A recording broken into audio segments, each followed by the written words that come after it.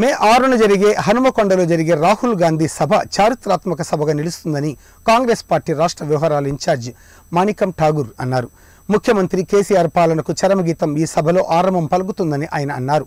హనుమకొండలో జరిగే రాహుల్ గాంధీ సభ కోసం arts and science కళాశాల మైదానంలో ఆయన ఏర్పాట్లను పరిశీలించారు.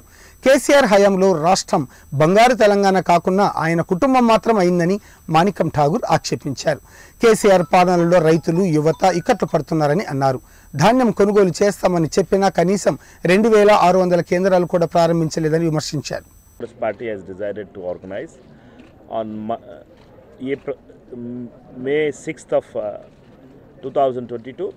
Congress Party will start the process to free the Telangana state, which is a young state, which was given by Mrs. Sonia Gandhi ji from the clutches of Kaluvakut family, which promised that there will be a Bangaru Telangana, but the Bangaru Telangana was only to the Kaluvakut family, and all the farmers as well as the youth of Telangana are in distress, and Telangana, to be the voice of Telangana farmers, Sri Rahul Gandhi ji, when we announced that Rahul Gandhi ji will be visiting Telangana itself, Mr. Chandrasekhar Rao and Modi government, which were not bothered to buy the paddy of the farmers, were forced to announce a program that they will buy the paddy.